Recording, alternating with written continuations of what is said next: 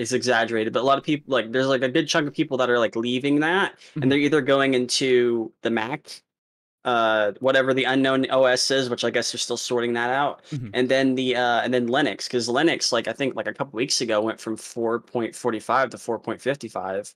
So I On mean was that that's on like the OS market share? No, like yeah, the it's the market share website. yeah, like those numbers. Yeah, I'm they're not always like exact. that you don't really have good numbers. That's the thing, right? Like Yeah, that's you can look yeah. at Steam hardware survey, you can look at this, and you can make some like rough estimates. I guess you can't really use them to indicate the absolute percentage, but you can use them to indicate a trend. And it seems like they're trending upwards. Oh yeah, because people are like getting more into it because they're like, oh, the Steam Deck can do this because the Steam's starting to become more mainstream. You're starting to see the Steam Deck appear in stores now. People Mhm. can just buy that. Mhm. You can go to GameStop and get it Mhm. now. Like it's That starting would to be become nice. more of a thing to where Valve is like at least in it, well, inadvertently applying this Linux environment because I think when they were originally making their Steam machines, they didn't want to pay Windows anyways, which is why they made Steam OS 1 and 2. Yeah, And yeah. when they did eventually do that, they perfected it in a way with the Steam Deck. I'm surprised they haven't released Steam machines with the Steam Deck on it yet, which I feel like is going to happen at some point. Mhm. It's not going to be Alienware branded, it's just going to be Steam branded because they can do it. Mhm. So, I mean, more people are going to be more inclined to do that, especially when the PS5 is like $700. Yeah, the PS5 Pro is very, very Oh, that's rough. fucking rough right there. I think you can buy a Steam, like the bottom end Steam Deck and a Switch for the same price.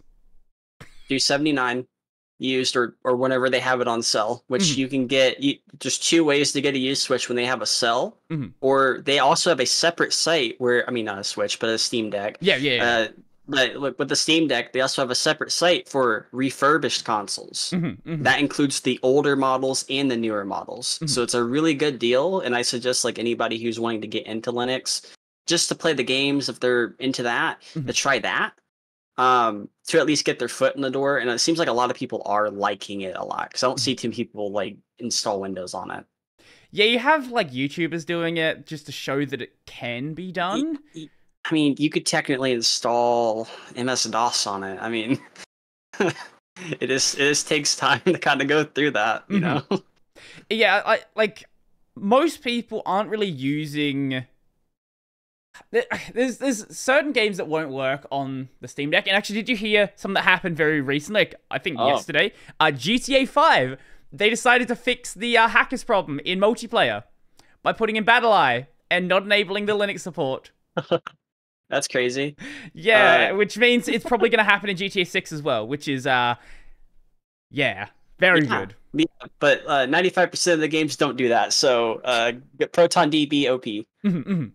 Yeah, you pretty much the only things Yes. you get that don't like absolutely don't work are like your competitive shooters, which Oh yeah.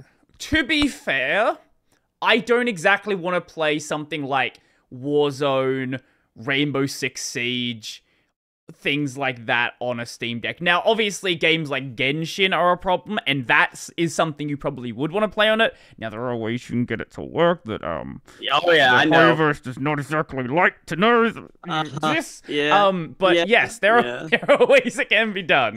I wish they would enable Yeah. proper support. But games like Fortnite as well, like that's a game that a lot of people play on mobile anyway. So Yeah. you'd probably want to play it on something like that. But if you're not a competitive shooter player, like most other things are pretty much good at this point.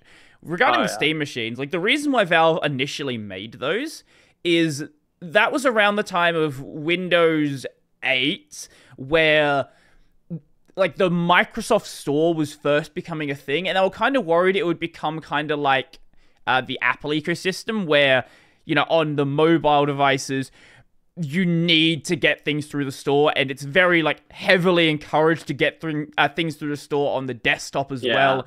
And they were kind of worried the same thing would happen on Windows.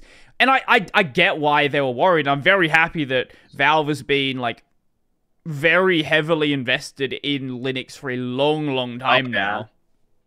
And it definitely has like a ripple effect because when they started to release their Proton to like make it better because before they did have like an early stage at some point. I don't even think it was called Proton, Mhm. but they were like making it and they released it, and then it started to make stuff like VTubing on Linux more possible. Like after it like started to go down there, that Mhm. like in that way. Mhm. Like I'm running like I don't even think I've updated it, but I'm like running GE Proton 9-11 to run VTube Studio right now. Mhm. I'm using an IP config file to run it through my assets folder, and I'm using a face tracker Flatpak, which didn't come out too long ago. It's actually been out for maybe a couple months.